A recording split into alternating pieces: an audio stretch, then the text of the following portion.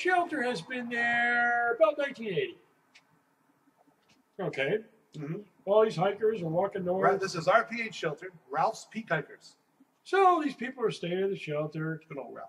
Mr. and Mrs. Smith, maybe they move in next door. Hey, this is a great location. Mr. and Mrs. Smith, that figures, because those people are always a problem. Yeah, right. The Joneses moving. The Joneses. Yeah, that's a generic name for the troublemakers. Right, exactly. So they move in, everything's happy-dory. All of a sudden, over the years... Isn't there a song about Mrs. Jones? Me and Mrs. Jones. Mrs. Jones, this guy Mrs. says. Jones. See, there's trouble. Sheila's wife. That's what the song's about. And of course, there's that thing everybody says, keep it up with the Joneses. Right, exactly. So obviously, Edith Wharton's original name if only it was known. That is true. Oh, I'm sorry, did I interrupt you? Yeah, you went back to the original story. Go on. So what happens after a while? We get all these hikers, and the people who live in the surrounding area are all happy. Are you keeping this concise? Because we want to keep this concise and informative. They're all happy. Everybody's there. All of a sudden, the hikers start going up. The number is starting to increase. He's setting the like a master storyteller. Tim sets the stage with theatrics. Then what happens? The people next door don't like it anymore. There's too many of them, and they're scary. They're smelly people, and they don't wash. The smelly part, I can sympathize with the smelly part, but the scary part, I don't know. And then, what happens? They find something on the road of a supposed legal nature. We need organ music. Yeah. He says, we're going to scare away all these people. We're going to put up no parking signs. So no one can park there anymore. But we've been doing this for 30 years. Collusion. Yeah, there's a lot of collusion going on. They're all collusion. Just right like, here in town. Right here in town. Not even in Washington, D.C. They're all happy, friendly people. We call that local collusion. Local collusion, exactly. Scientists call it. Therefore, you can't park on the road anymore. No parking. Because chase it away into someone else's neighborhood and let them deal with it. I thought you were going to keep this concise. It is. And informative. The concise part and informative is, we don't like it. We never will, and we're not going to put up with it. Eventually, it will change. Maybe I should translate for Thank you for normal people. So here's the story from a normal point of view. A hypodermic syringe of some type, of unknown type and origin and content, was found on the road, I think, right? Near the shelter and near certain unnamed local nearby neighbors' property lines. So some of the aforementioned neighbors raised a bit of a ruckus, and together in some collusive, is collusive a word? Yeah, collusive situation. A collusive situation erupted. That's right. That's good, right? That is correct. Collusive situation erupted, whereupon, that's a good word too.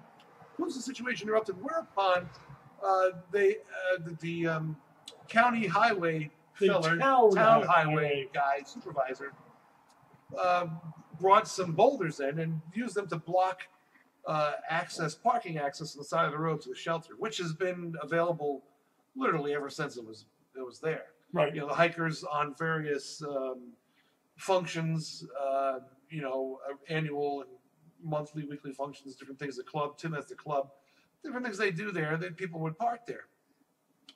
It's not easy sometimes to park inside the shelter for a variety of reasons. Now, the shelter has been, I won't say plagued. Plagued isn't the right word, but the shelter has been visited with vandalism on occasion. That is correct. And it seems unlikely that the majority of vandalism and distress is caused by the hikers, because they're, most of them aren't like that, and they're using the facility. Yeah, they're not going to vandalize someplace to stay at. Yeah, there's kids that go down to the water, to the bridge over the water, bridge that Tim's club built with help from hikers and others. And they're partying or whatever. They're having a few beers, and most of them don't bother anybody. They're local kids. They're just looking for a place to hang out and have a beer or whatever, and they go about their business. They're probably drinking semi-responsibly, like the sign on the truck says. Yes. But somewhere along the line, you always get a few bad eggs. And they've had some instances where the shelter's been damaged, things been torn up and ripped up and banged up and whatnot.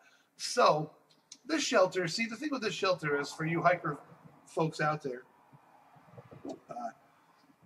is that it's got a lot of neighbors. Oh, yes. Oh. To your liver.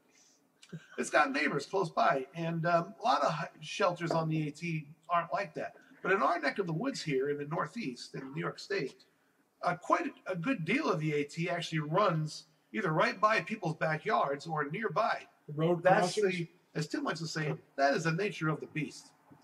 Actually, it's the nature of geography here, I suppose, really. Yes, absolutely. But irrespective of that, it's national park property. So anyways, when this hypodermic syringe, this supposed hypodermic syringe was found with its increasingly suspect owner, I don't believe any tests were done to see if there was heroin or something in there. I mean, how do we know it was some kind of diabetes medicine or some shit? Or how do we know it wasn't planted there for nefarious reasons? Nefarious purposes. There's no evidence of that, of course. Right. Because there's apparently no evidence. It was just found and complained about, and then hold on, no parking signs went up, blah, blah, blah. Which makes things a lot harder. Because the aforementioned vandalism on the shelter, they lock the gate that lets people in there. Now, obviously, you can park outside and go in there and cause vandalism. And maybe now that's a little less likely to happen, I suppose. Right. But not necessarily. But it does inconvenience the hikers a lot. How many hikers would you say, Tim, in your professional, Right. Skillful, and experienced opinion, professional, skillful, and experienced now, all three, Right. how many pass through, I suppose for a year, approximately? Probably a good 2,000 hikers. Okay, 2,000 hikers come through and hit the local economy. Yep. Now, you might be thinking, well, the pizza place gets a boost, and certainly that's true. But there's a lot more to it than that, there's a lot more to it than that. There's The pizza place gets business. The person working in the pizza place, the waitress, the people, the owners, they all take that money and they pump that back into the economy. That makes a big, huge difference. the neighbors that live there, obviously they have an interest in what's going on.